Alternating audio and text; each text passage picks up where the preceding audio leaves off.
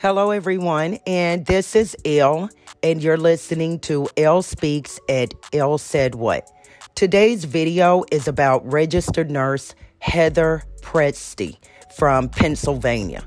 Now, Miss Pressdee is a registered nurse. Her license is currently suspended indefinitely, and she's being held without bail, charged, among other things, with 2 counts of murder and a count of aggravated assault, 3 counts of neglect of a care dependent, and 3 counts of reckless endangerment. This is a short video because I wanted to show you all just how many care homes Heather Pressdee, aka Killer Nurse, worked at before she was arrested. The very last nursing home, Sunnyvale, Miss Pressdee was actually working there when she was arrested and charged eventually with 2 counts of murder. So check out this short video and pay attention to just how many care homes there are and the short amount of time that she was at each care home. Right now, Miss Pressdee's nursing license is suspended indefinitely, and she is awaiting trial. But the nursing homes that you're going to see in this video, these are all facilities that Heather Pressdee worked at from 2018 to approximately 2022.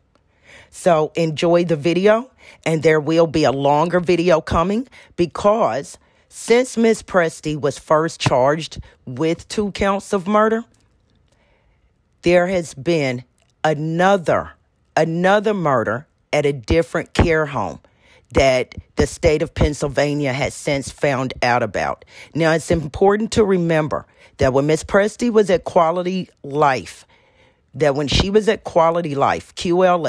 Quality Life Services, that there were 3 victims. 2 died and 1 thankfully survived. There will be a longer video coming about those victims and Quality Life Services. Now, Miss Pressdee, every time she left one of these jobs, it was because she was disciplined for abusive behavior, either toward staff or toward patients. And if you are working in a care home, it goes without saying that that the patients are dependent persons. Miss Pressdee's victims so far range in age of 55 to 83. So take a look at this and just let it sink in how Miss Pressdee was passed along from one care facility to another care facility to another care facility. And I really, really am worried that since she's been a registered nurse since 2018, that the 3 victims who actually died, the 1 victim who survived, I'm really worried that there are more victims. I think that killer nurse Miss Pressdee might actually be serial killer nurse Miss Pressdee. So you all let me know what you think and leave what you think in the comments.